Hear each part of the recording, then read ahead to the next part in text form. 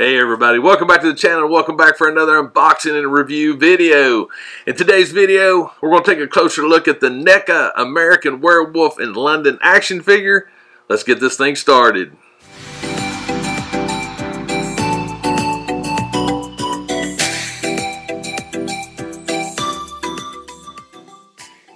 Alright, so if you saw my toy hunt video, you actually understand why there's two of these figures at the table.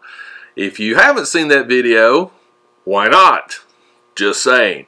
So I was very fortunate to find these again, but the most awesome part of it is they were $17 a piece. So yeah, they had two. I got both of them.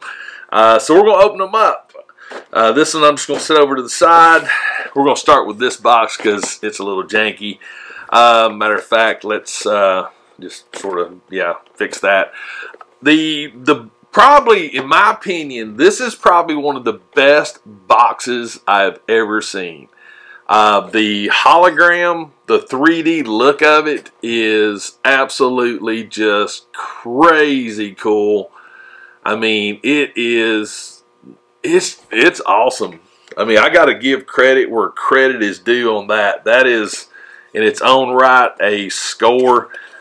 The back art of the box is awesome right there. Got lots of good details, and it also lets you understand why I need more of these because of this. There's a lot of head sculpts. But yeah, there's a lot of coolness when it comes to this box. So if you are a box collector, in other words, you leave your figures in the box, right there. Amazing. So I tell you what, I'm going to get this out of the box. We're going to get everything laid out, and we will take a closer look at this figure. Alright, so got it out of the box, and from an accessory point of view, this figure has a ton of accessories. And for me to be able to pick it up for the price point I did, makes it even better. So, first and foremost, he does come with two hands. He's got some already, so basically you got another set. Looks like this is a left pistol and a right gripping. The figures, the hands that's on the figure, they look like they are more geared towards possibly the knives. So, check this out. I got my little tweezers out. I wanted to try something. Check that knife out. Oops. I mean, it's got a little bit of blood on it, but I mean, this thing is so cool looking. Nice little Bowie knife is what it's modeled after. So you got one with a stain on it, and you have one without right there. Same knife, just like I said, one's been used and one hasn't been used. He comes with 3 weapons. Right here, the first one, we got a little Uzi right there.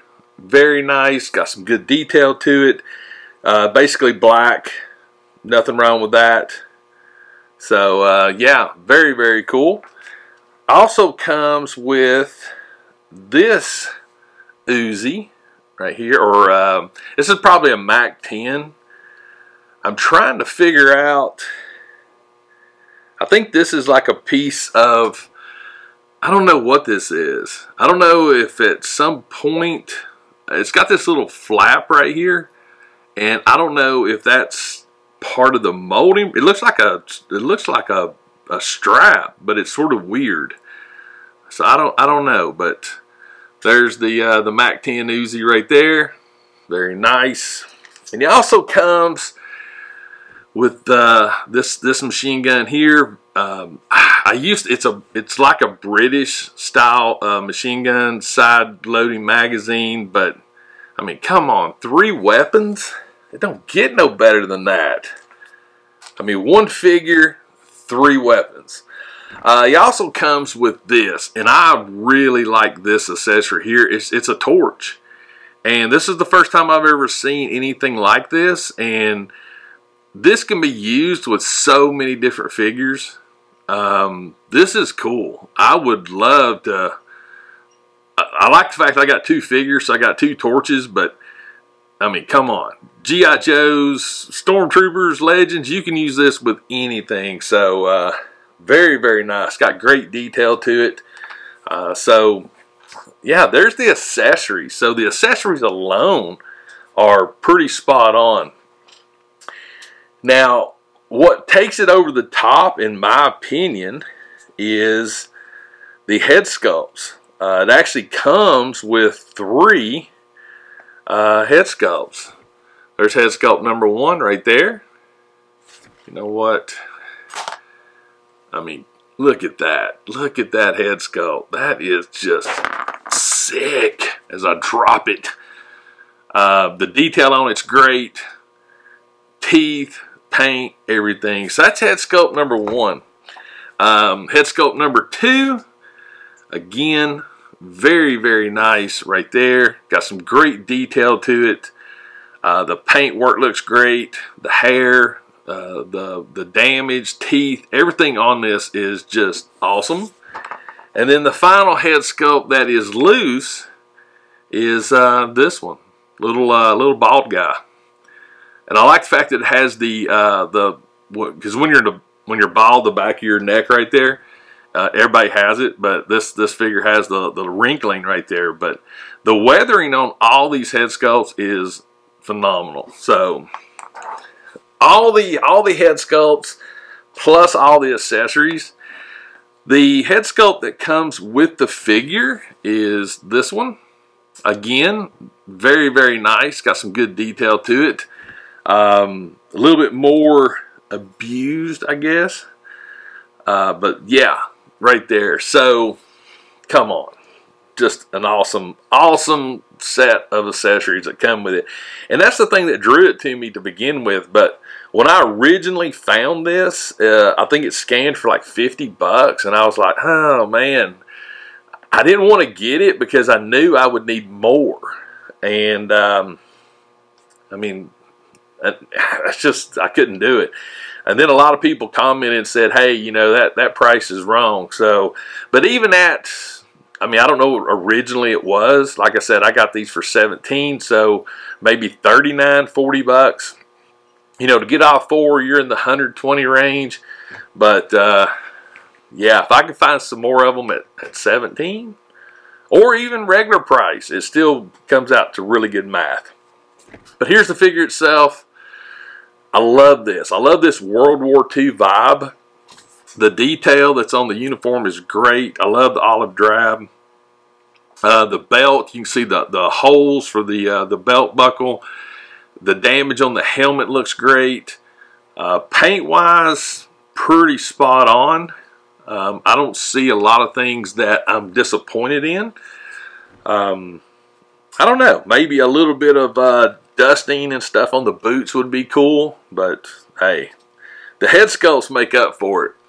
So as far as the head sculpt goes, this head sculpt here should be the one with the most limitations, but what I've noticed is on these neck piece, there's a lot of articulation with that. So I know the helmet here should hit. So wow, it actually didn't hit. Not like I thought it would. That's a pretty good upward look. Down's not too bad. Side to side. Wow, it definitely goes over that way a lot more than to the left. That is unusual. That might be the way the neck is done, but that's pretty cool. Very, very cool. Shoulders, I'm not, just based on what I'm seeing, I don't know, but that is not bad right there. Nothing wrong with that. I like the fact that the elbow has sort of a hidden joint with the clothing right there. Oh, that feels tight. Let's do this side. All right, not bad. Oh yeah, there we go. So above 90. Again, nothing wrong with that. Let's see what we got does rotate up, which is cool. I don't see any, there is no ab because of this jacket, so it will bend over like that. So not bad. Side to side a little bit. Hip wise, oh, there's nothing wrong with that. Nothing. Feels a little loose, but nothing crazy. Let's see, knees. Just got a 90 on the knees, which again, that's okay. One of my ankles feels a little tight, but yeah, nothing wrong with that. This is an actual pretty well done posable figure. The joints are reasonably tight, reasonably stiff. They're not overly stiff.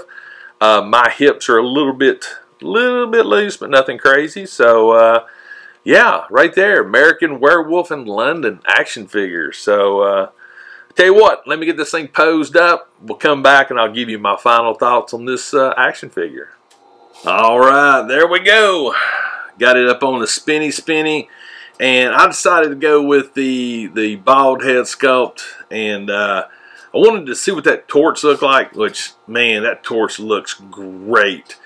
But as you can see with all the accessories, just the head sculpts alone make this a really cool figure to grab, especially if you can get it at a great price point. So yeah.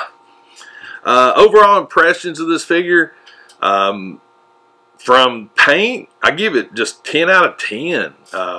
Especially on the skin tones and stuff on the head sculpt, it's probably some of the best I've seen in quite a while, if ever. The overall look of the figure is great. Again, no issues there. Posability, don't really see anything that's going to be too much of an issue. I like the way they hid the joints by utilizing the wrinkles in the clothing. Accessories, again, 10 out of 10. Paint, 10 out of 10.